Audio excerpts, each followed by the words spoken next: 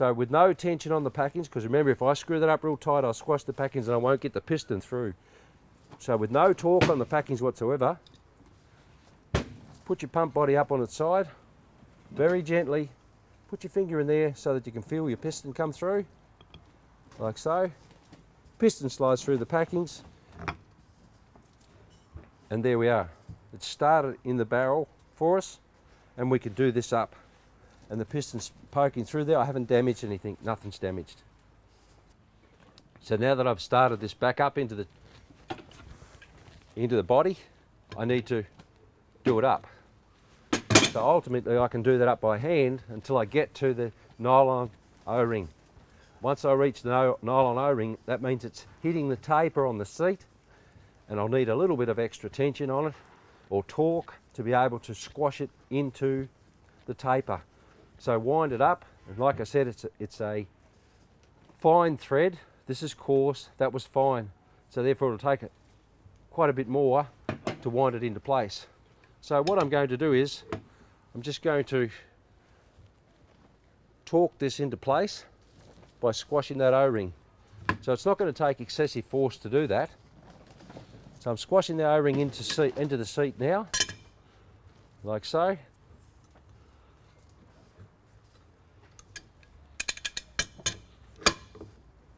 Slide it back over, and there it is, it's back in the seat. So remember what I said, there's a pin that has to go through here and marry with the flat section of this particular cylinder wall. So how do I find that? Well, what I need to do is apply some force now until it has a sufficient torque to either flatten it out or bring it back.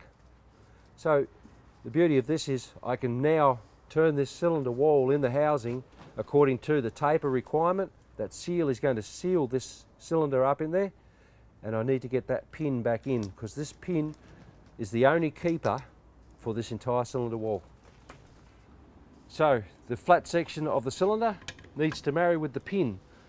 So you'll just adjust it round until you get the flat section to marry with the pin without damaging that thread. That looks about right. So I don't damage anything, gently sit that there for the moment. Now this pin, what I suggest you do is definitely put some anti-seize on this pin, primarily because it is open to the weather, it is in a piece of cast, and it does have a tiny little ball bearing in there which has a spring under it. So we want that to depress and go into that particular slide section or flat section of the cylinder wall. Now if I tap this, there's resistance. So just back it off a fraction and make sure that you're going to pick up the flat section. Now this is something I suggest you take your time with. Don't try and rush it, because if you do, you'll just ultimately end up bending the pin. So just turn it back until you can get what you think is about straight, and try again. Tap, tap, tap. There's no resistance. And just to ensure there's no resistance, what you can do is just keep moving this back and forth. Any resistance? None whatsoever. There you are, as easy as that. So this pin does have a keeper, and it's hanging on the stem bolt, and there's a little retainer goes on that. So it's a bit of 316 wire that holds that in place, so that if you do take the pin out, you don't lose it. So here we are, we've got the piston back in. Now's the time to be very careful of this particular ringland. So what I suggest you do is, now that you've got all that weight and it's top heavy, is put a piece of rag under there so you don't damage the bottom of it. So we've got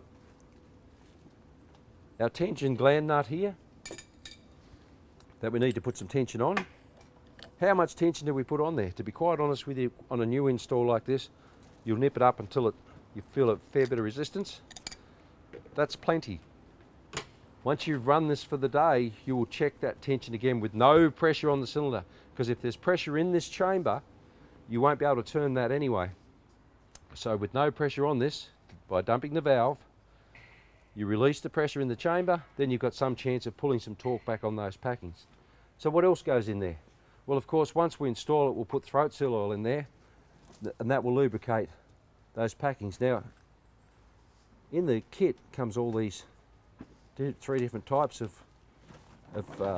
dust seals. Which one do I use? Well, basically what you'll find is this one's too small. Does that fit anything? No, not really. Does this one fit?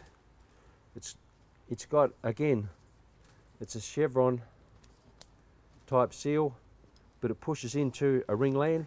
So all we're doing is we're pushing it into the ringland, and you hear it click into place.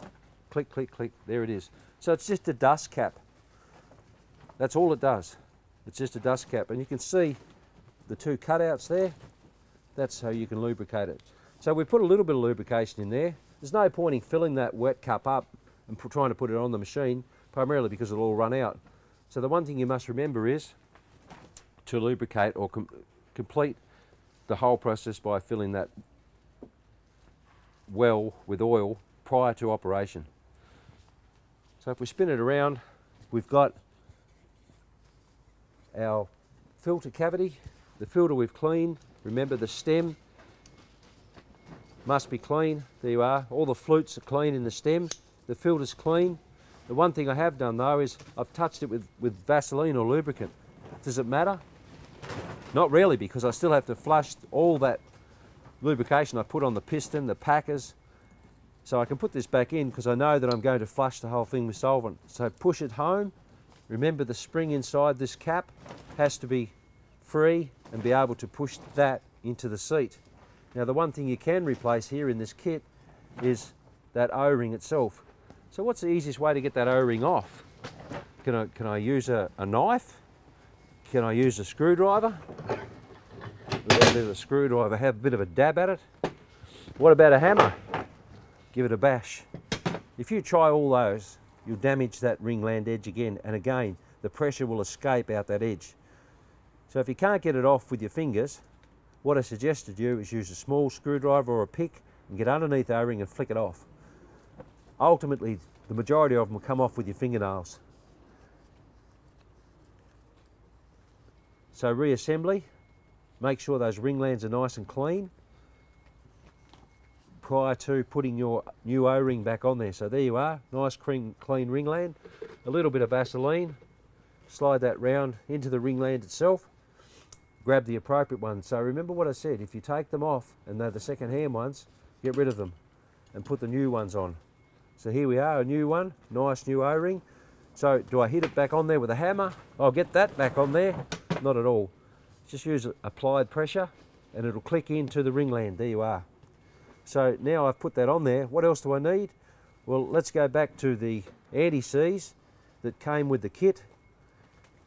It's silver anti-seize.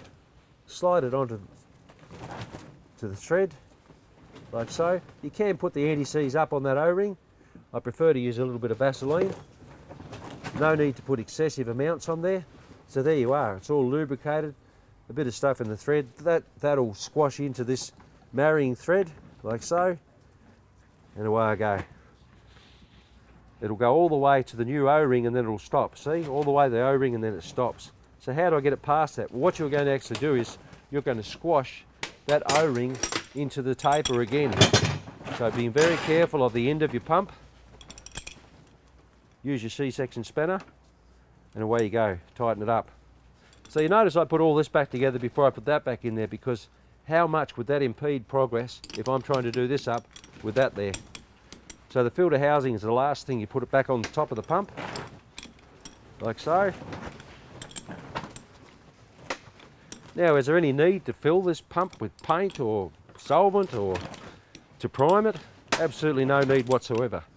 The pump itself, what you'll do is, now you've done a new installation or a repair, is that you'll make sure that when you start the air motor for this pump, it won't suck it up immediately, so you'll do 5 or 6 revolutions of the air motor itself to start the pump sucking the material into the pump itself. You can pre-prime the hose that feeds this. You can fill this with solvent to assist. So we will more than likely do that before we proceed with trying to utilise the pump itself. So another O-ring goes on this one here. What did I need? I need some Vaseline in there to ensure that the ringland's got some lubrication on it, and check this one for damage and make sure there's no impregnation or dents in that ringland seal. environment. So there we go, we slide the seal back on there. So look, all you do is you start the seal in the ringland itself, like so. Push the torque to the face of it and click it on. Simple as that. So that one's ready to reinstall. So what I need now is just the foot valve. So we've got a foot valve. Here's one we prepared earlier, nice and clean. So I need back in there, I need a seat, which we've inspected, checked, make sure the tape is clean, the ball sits in there well. So we put that back in the housing. See, because it's nice and clean, it slides in there easily. Now what else we need is the keeper and a ball bearing. So the ball bearing goes in next. Does it matter if I get Vaseline all over the ball? Not really, because we're going to suck up some thinners before we start. So again, put the ball gently in the seat, hold it up like so. Yes, the ball sits in there centre beautifully. Now with this one here, there was 2 O-rings on there, one at the bottom, one at the top. I've slipped that one on there. We slip one more on there. So what do I need? A little bit more Vaseline in that ringland. Slide it around the ringland like so. Grab this and slide it on. Click, there it is. So there's the 2. Now with this particular one, what I do is I use a little bit of Vaseline around those. All good. What I suggest you do is use a little bit of anti-seize down this bottom one as well, because it'll impede the development of paint down the bottom of this area, because this one can be really difficult to get out. So say for example I turned that upside down and bashed it like you saw me do to make this shoot out.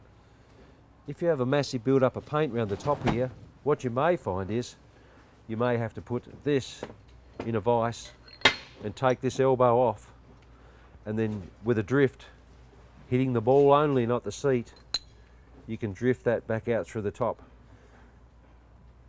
You'll mainly find that if the machine hasn't been cleaned appropriately during the course of its life or the course of the packers that now need replacing. So remember what I said about the seat? It's a double-sided seat. We've picked the side that we wanted that was in there before that seemed fine, so we'll slide that back in there. Now we need the retainer, but first of all, don't forget the ball bearing. Slide the ball bearing back, but sit it up so the ball bearing sits in the seat. Now what we can do is we slide the keeper in with our anti-seize. Make sure it's nice and square. Now that you've put new O-rings on there, you'll find that, oh, hang on, I can't push that back in like I did before. What's going on? I've got something wrong. Well, you haven't. What you're trying to do is you're trying to push new O-rings back into a cylinder. So what you can do is hold that up like so, and you can give it a little tap. Now what would I use? Wow, I just used the hammer on the top of these retainers? Absolutely not. You'll bust them off. So what I suggest you do, if you don't have a drift to put in there, you can use a screwdriver. Just make sure you don't damage the threads, and start it by tapping it 3 different places. But just in behind those keepers is where I'd start it. So you'll tap that all the way home. In this case, what we'll do is we'll put it in the vise, like so.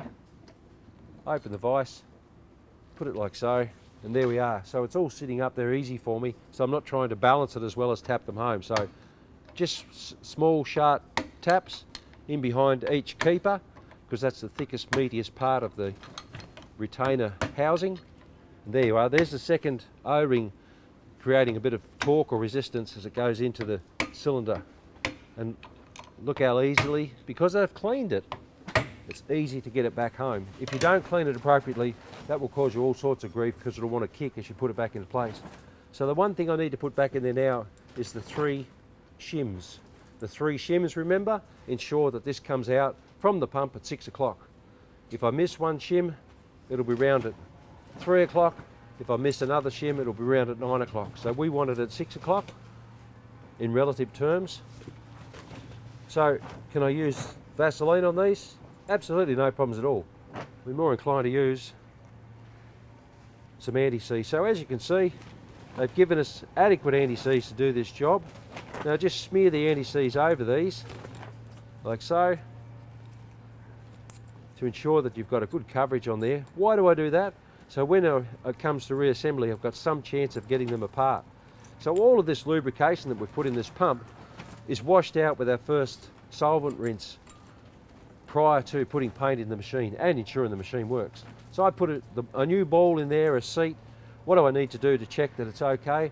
I'll put some oil in there and ensure that there's nothing coming out the bottom of it. There isn't, so that means that that ball is seating correctly. So that is a good repair and good to go back on the machine. So what you can do with that oil is just run it up around the top here to assist with lubrication. A little bit of Vaseline, like so. What's left of the anti-seize, you can squeeze it out of the tube, like so, and slide that around the thread. Now that is good to go back on there. So what we can do is, we need to put this back on there and not just put that back on the pump, because it leaves this ringland exposed to damage. So what I'm inclined to do is put this foot valve back on there. You don't have to tighten it up, just put it back on there, and you know that your shims are in there, the ball cage is in there, the ball is in there, the seat is in there, and all the O-rings are in there. So as far as this pump's concerned, we've rebuilt it. You need to hold this nut and undo this valve with the valve open, because underneath this stem is a little tiny ball bearing and a tungsten carbide seat. Exactly the same as what I showed you here. It's a tungsten carbide seat and a little ball bearing. That is the same, so that's all that's in there. So if that's not working, you'll need to hold that nut and undo this, and you'll find that there's a little ball bearing in there. It's on the end of the stem of this rod. There's a tungsten carbide seat, and underneath that tungsten carbide seat is a nylon sealing ring which goes in the bottom. So if at any stage this doesn't work, remove this whole body with this undone. Now, when you reinstate this, just make sure that you have this loose, because if you tighten this up and then wind it in, you'll squash the ball into the seat and bust the seat. So you must have that open. So to ensure that we've done this properly, we know that the filter cavity is clean, we know that the cylinder cavity is clean, all our exhaust ports are clean, the threads are clean. If that doesn't work, remove it, repair it as I just mentioned. Make sure that this seal here for the taper of the connecting hose is nice and clean and concentric, and it is, so we're all happy with that. A little bit more anti-seize on this one here, like so. Probably a tad of anti-seize on this thread here to make sure that it's easy to reassemble. Now our pump is ready to be put back on the machine.